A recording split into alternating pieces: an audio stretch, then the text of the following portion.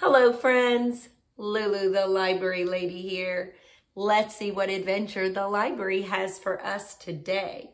Today's story time adventure is Maybelle, the Cable Car by Virginia Lee Burton.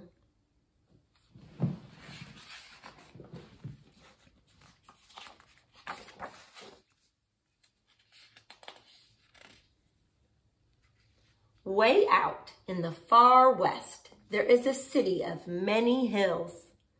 A city with water on 3 sides round, a bay city, a seaport, a gay city, a friendly city, a city of flowers and cable cars, the city of San Francisco.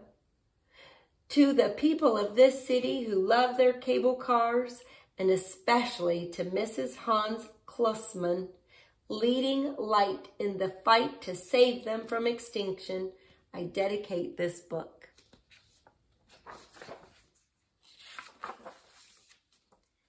Maybelle was a cable car, a San Francisco cable car.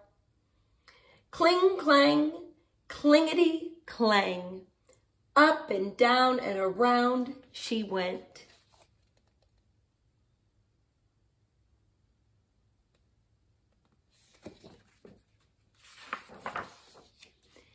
Maybelle had a bell on top, ring 2 to go and 1 to stop.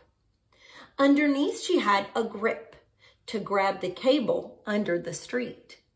She had 3 different kinds of brakes, 1 for the wheels, 1 for the track, and an emergency brake to jam in the slot so she could stop whenever she ought. Maybelle had a gripman and a conductor. The gripman pulled the levers, pushed the pedal, and rang the bell for Maybelle to stop or go. The conductor collected the fares, called out the streets, and helped with the rear wheel brakes when the hills were very steep.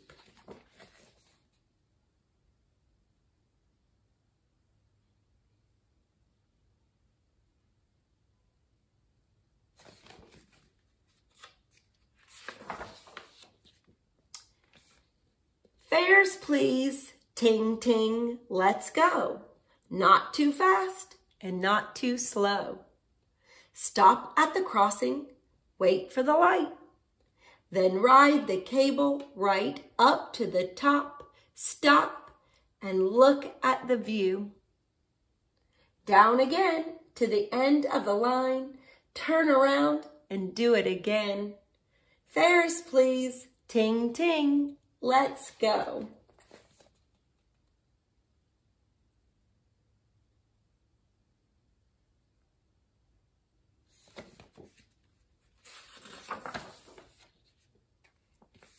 No hill too steep, no load too heavy. Always cheerful and most polite. She rang her gong and sang her song from early morn till late at night. From late at night to early morn, Maybelle rested with her sisters in the big green barn.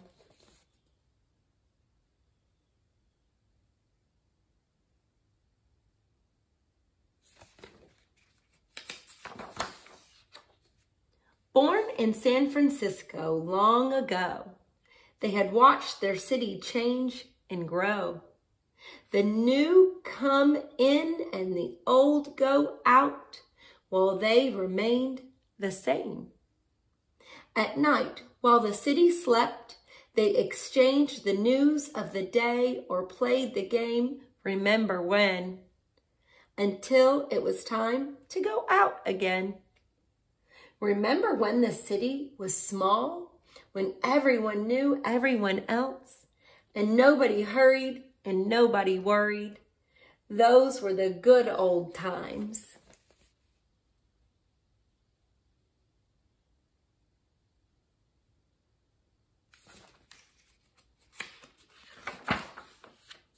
Remember when mansions crowned the hills, when our family was large and rich and famous. The pride of the city and joy of the people, those were the gay old times. Remember the Sunday afternoon rides out to the public parks and beaches? And the all-day outings on holidays? Those were the merry old times.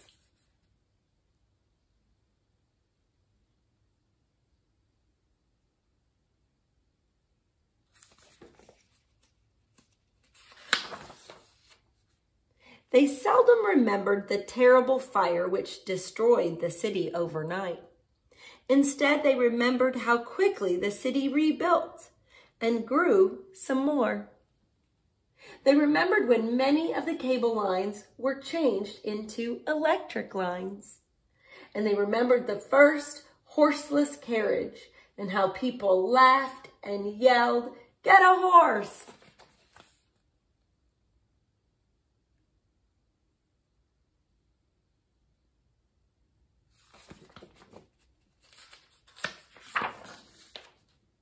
Now the streets were crowded with traffic and everyone hurried and seemed to be worried. Electric trolleys and gasoline buses had replaced almost all of the old family lines. Maybelle and her sisters worked for the city. The city had been so busy growing, she had neglected her little cable cars, and they needed a new coat of paint. Maybelle was always first out in the morning and last to come in at night. She loved her city. She loved her work. And most of all, she loved the people.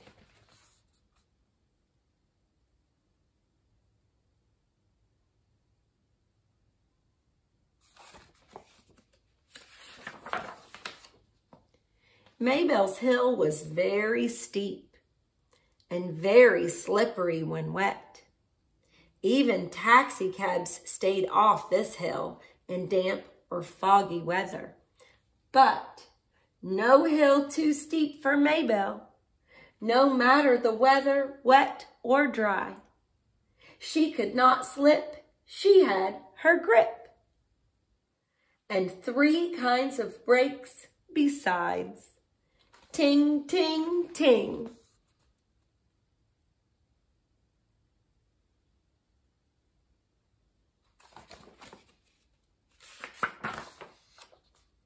When visitors came from the rest of the world to see the sights of the city, they admired the beautiful views, the 2 big bridges, the public buildings and parks and zoos.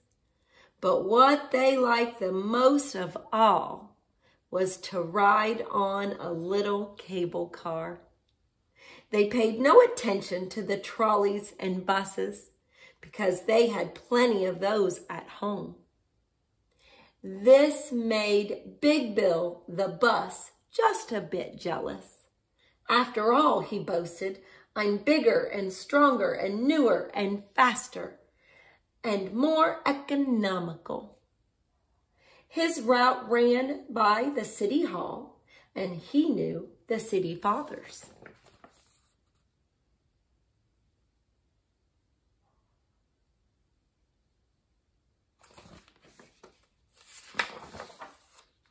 One day, as Maybelle was going along, taking her time and singing her song, Big Bill honked his horn and hooted, "Out of my way, out of my way, you little old cable car."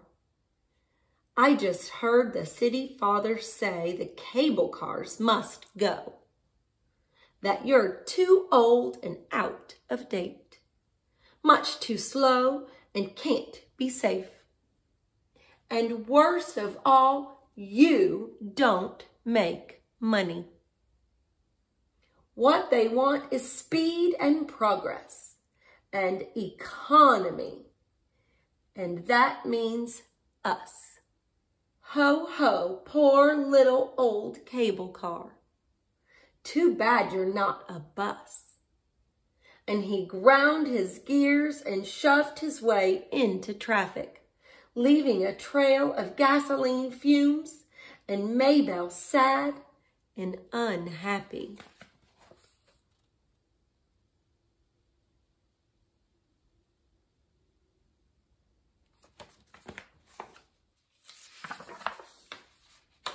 Oh me, oh my, oh dearie me. If this is true, what shall we do? Anyway, I'd rather be me, a little old cable car, than a great big old clumsy old stuffy old and yes, smelly old bus, she said as she choked on the gasoline fumes. Of course, she didn't say this out loud because she was much too polite. The rest of the day seemed long and dreary. Maybelle's heart was sad and weary. The hills too high, the load too heavy. Her bell rang wrong, dong ding, ding dong.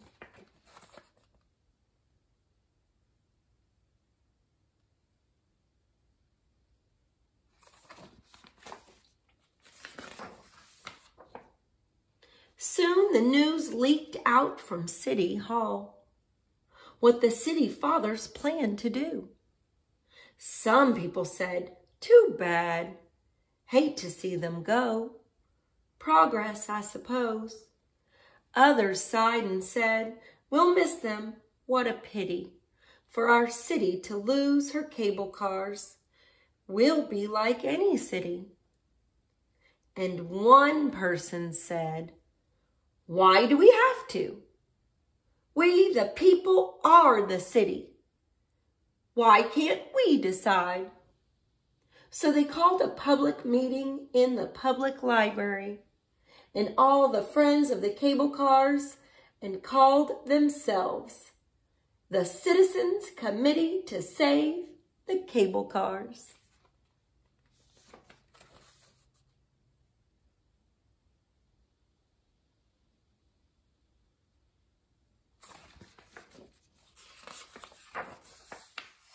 Letters and telegrams poured in from all over the world, begging the city fathers to keep the cable cars. The Citizens Committee stormed City Hall, demanding a chance for the people to vote, to answer the question, yes or no. Shall the city keep her cable cars? Pooh-pooh, said the city fathers. Just sentimental talk. Besides, you need to have a petition to put the question on the ballot. No sooner said than done. The people signed a petition and presented it to City Hall.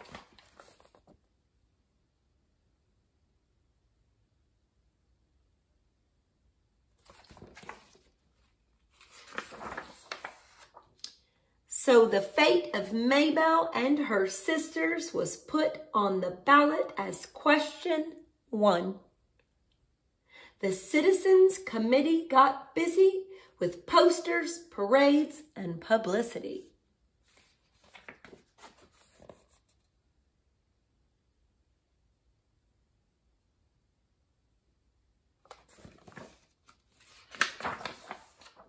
Every day there were speeches, and the people started taking sides.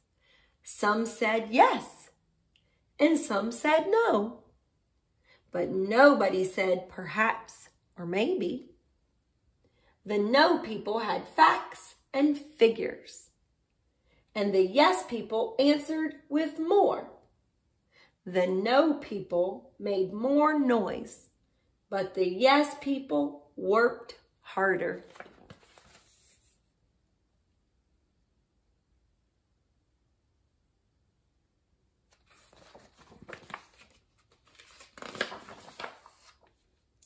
Big Bill, the boss, was sure he'd win.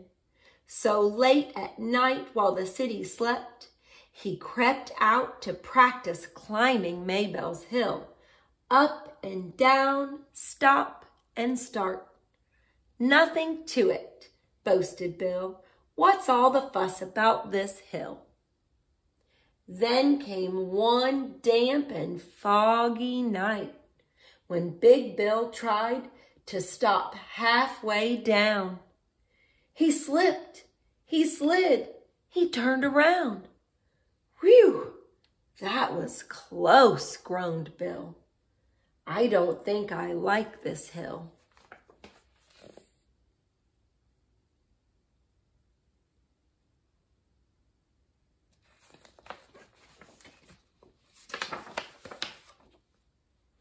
At last, election day arrived, when the people would decide by vote whether the cable cars would stay or go.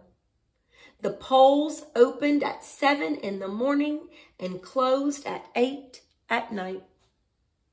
No more speeches, no more talking, just one vote from each and every one, and no one could tell what the answer would be until the polls were closed and all the votes counted.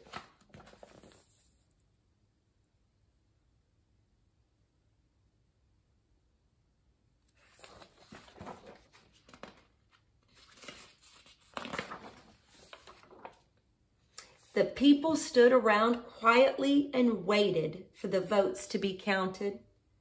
Maybelle waited. Big Bill waited. The whole city waited to see what the answer would be. 9 o'clock, 10 o'clock, 11 o'clock, midnight. Hurry, shouted the people. The answer is yes. The cable cars have won. 3-1. Hooray for the cable cars. Long may they live.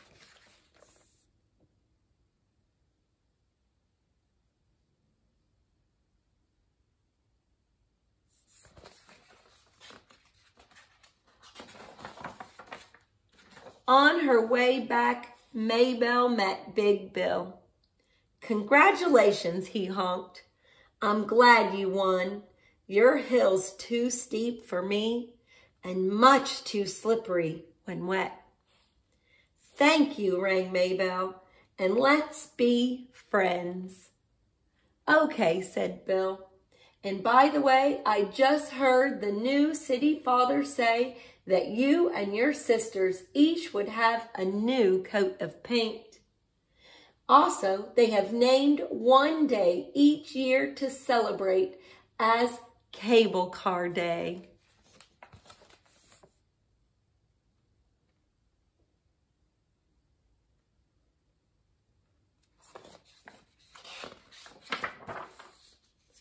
Home went Maybelle, klingety-clang, ringing her gong and singing her song.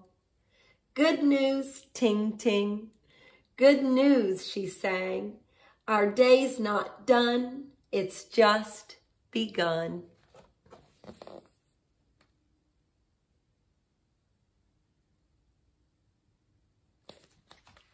The end.